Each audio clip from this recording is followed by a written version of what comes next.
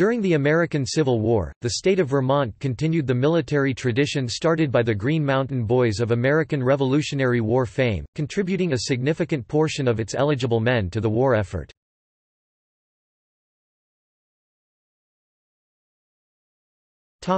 History. The second article in Vermont's constitution, originally written in 1777, abolished slavery, making it the first state to do so. Although its climate was not conducive to the slave trade, Vermonters were early participants in the abolitionist movement.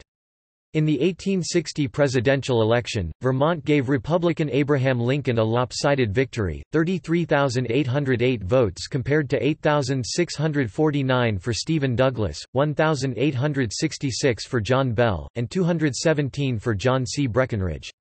One historian opined that the heavy rain on Election Day reduced the Republican majority by at least 7,000 votes. In the closing days of 1860, in response to a pro-Southern resolution by Representative Albert Rust of Arkansas, Vermont Representative Justin S. Morrill offered an amendment. Resolved, that in the opinion of this committee, the existing discontent among the Southern people and the growing hostility to the federal government, are greatly to be regretted, and that any reasonable, proper and constitutional remedy necessary to preserve the peace of the country, and the perpetuity of the Union, should be promptly and cheerfully granted.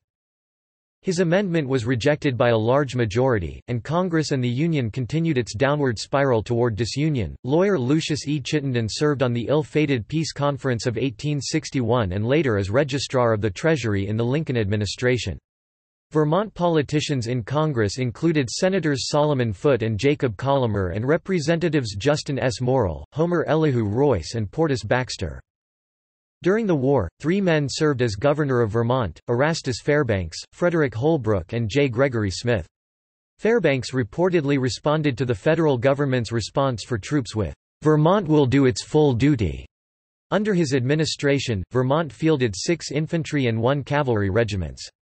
Governor Holbrook's administration saw the recruitment of 10 infantry regiments, 2 light artillery batteries, and 3 sharpshooter companies.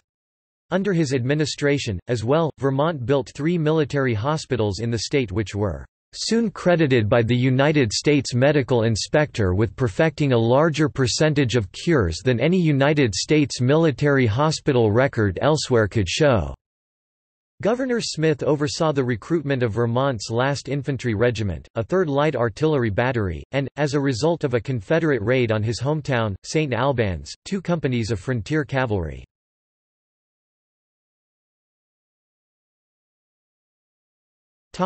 Military enrollment. The state sent more than 34,000 to serve, out of a total population of about 350,000 citizens. More than 28,100 Vermonters served in Vermont volunteer units. Vermont fielded 17 infantry regiments, 1 cavalry regiment, 3 light artillery batteries, 1 heavy artillery company, 3 companies of sharpshooters, and 2 companies of frontier cavalry. Instead of replacing units as they were depleted, Vermont regularly provided recruits to bring the units in the field back up to normal strength. Nearly 5,000 others served in other states' units, in the United States Army or the United States Navy. The 54th Massachusetts Volunteer Infantry included 66 Vermont blacks. A total of 166 black Vermonters served out of a population of 709 in the state. Vermonters suffered a total of 1,832 men killed or mortally wounded in battle, another 3,362 died of disease, in prison or from other causes, for a total loss of 5,194. More than 2,200 Vermonters were taken prisoner during the war, and 615 of them died in or as a result of their imprisonment. Historian Howard Coffin claimed that the state's most important contribution to the war was at the Battle of the Wilderness, where the Vermont Brigade held the crucial intersection of 2 roads, the loss of which would have split the Union forces in half. 1,200 Vermonters died. They also played a crucial role at the Battle of Gettysburg, where, under General George J. Stannard, the 2nd Vermont Brigade broke Pickett's charge by stepping out of a protected area and firing at the flank of the attackers. General Winfield Scott, learning that a regiment of Green Mountain Boys, the 1st Vermont Infantry, was awaiting orders, said, "I want your Vermont regiments, all of them." "I have not forgotten the Vermont men on the Niagara frontier. I remember the Vermont men in the War of 1812." A significant number of generals hailed from Vermont. Several led Vermont units, including Lewis A. Grant, John W. Phelps, William Farrar Smith, George J. Stannard, Edwin H. Stoughton, Stephen Thomas, James M. Warner, and William Wells. Others served in other states' units or in the regular army, including Benjamin Alvord, John C. Caldwell, Sylvester Churchill, Joel Dewey, Charles Doolittle, William B. Hazen, Ethan Allen Hitchcock, Charles Edward Hovey, Joseph A. Mower, Thomas E. G. Ransom, Israel B. Richardson, Benjamin S. Roberts, Truman Seymour, George Crockett Strong, Stuart Van Vliet, and George Wright. 6 Vermonters became brevet brigadier general, including Asa P. Blunt, George P. Foster, William W. Henry, John R. Lewis, Edward H. Ripley and Charles B. Stoughton. One native Vermonter, Chester A. Arthur, who later became President of the United States, served as Adjutant General of the state of New York during the war. Vermonters played a significant role in the maritime aspects of the war as well, but they frequently get overlooked. Some of the more prominent sailors include George Dewey, Charles Edgar Clark, George F. Emmons, George Calvocourses, Theodore P. Green, Edward D. Roby, and Edwin T. Woodward.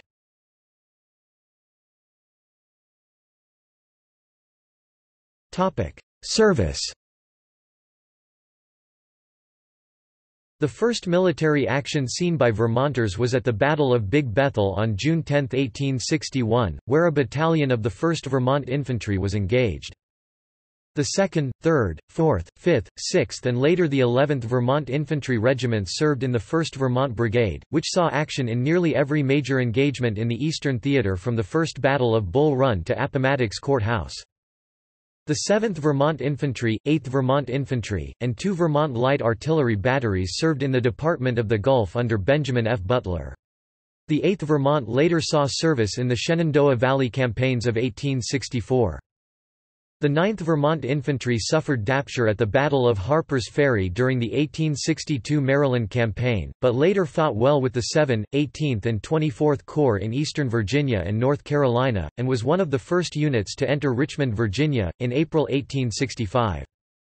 The 10th Vermont Infantry gained its niche in history at the Battle of Monocacy, an important but often overlooked battle that delayed a Confederate drive on Washington, D.C. At Gettysburg on the first day of battle, July 1, 1863, General John Sedgwick is quoted as saying, "Put the Vermonters ahead and keep the column well closed up." The 12th, 13th, 14th, 15th and 16th Vermont Infantry Regiments were banded together as the 2nd Vermont Brigade, which gained lasting credit for its actions in helping stop Pickett's charge on July 3, 1863, during the Battle of Gettysburg. At the Battle of the Wilderness, Vermont experienced its worst day of the war. 1,000 men were killed or wounded from the 1st Vermont Brigade alone. 1 in 8 of the casualties resulting in the battle was by this brigade, which was one of 32 brigades on the Union side. Vermont fielded 3 companies of sharpshooters, which served with Hiram Burton in the 2 U.S. sharpshooter regiments. The 1st Vermont Cavalry Regiment participated in more than 70 engagements. After the St. Albans raid on October 19, 1864, Vermont fielded 2 companies of frontier cavalry, who spent 6 months on the Canada-U.S. border to prevent further incursions from Confederate raiders. 64 Vermonters received the Medal of Honor, including Willie Johnston, the youngest person ever to receive the award.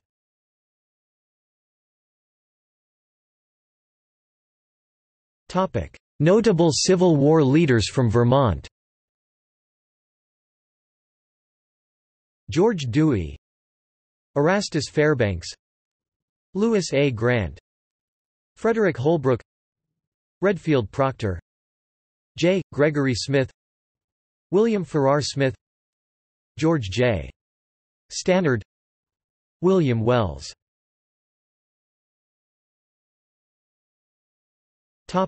Civil War sites in Vermont. St. Albans, Vermont, is the site of the northernmost land action in the Civil War, the St. Albans Raid. On October 19, 1864, Confederate raiders, under the command of Lieutenant Bennett H. Young, robbed 3 banks, escaped to Canada, were captured, and put on trial. The Canadian courts decided they were acting under military orders and they could not be extradited back to the United States without Canada violating her neutrality. Most Vermont towns have a monument in memory of the soldiers who participated in the Civil War. Decades after the war, the upland hillsides of the state were littered with the cellar holes of long-gone farmhouses from farms that had been abandoned because all the family's sons had been killed in the Civil War. There are several facilities in the state that have significant collections of manuscripts and archives of the war, including the Vermont State House, the Vermont Historical Society, University of Vermont Bailey Howe Library, the Bennington Museum, the Sheldon Museum Middlebury, the Vermont Veterans Militia Museum and Library, Norwich University Sullivan Museum and Special Collections, and the State of Vermont Public Records Division.